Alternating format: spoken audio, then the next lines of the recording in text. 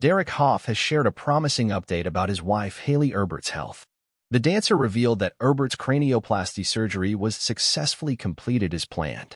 "My sincere appreciation goes to the exceptional medical team," Hough wrote on Instagram. "Their expertise and steady hands were pivotal in this journey, ensuring a smooth and successful surgery. Especially Dr. Mai, who not only performed the surgery but was also the one who saved her life 2 weeks ago." Erbert was diagnosed with an intracranial hematoma, a collection of blood in her skull, earlier this month, and underwent an emergency craniectomy after becoming disoriented following a performance in Washington, D.C. on December 6. That procedure removed part of her skull to relieve pressure on the brain, and the cranioplasty surgery replaced the removed section. "We are profoundly touched by the outpouring of support and prayers from each of you," Hough continued.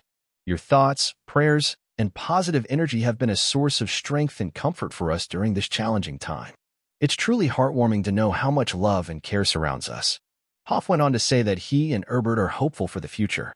"This surgery marks a significant milestone in my wife's recovery journey, and your support has played a crucial role in getting us here. We are filled with hope and optimism for the future, knowing she is on the path to a full recovery, surrounded by such a loving community." Hough and Erbert first crossed paths in 2013 when she boarded the So You Think You Can Dance tour, but they didn't become romantically involved until she joined him on Dancing with the Stars years later. After 8 years of dating, the couple got engaged last year and married in August. They then hit the road on their Symphony of Dance tour in September, though the remaining dates have been postponed to accommodate for Erbert's recovery.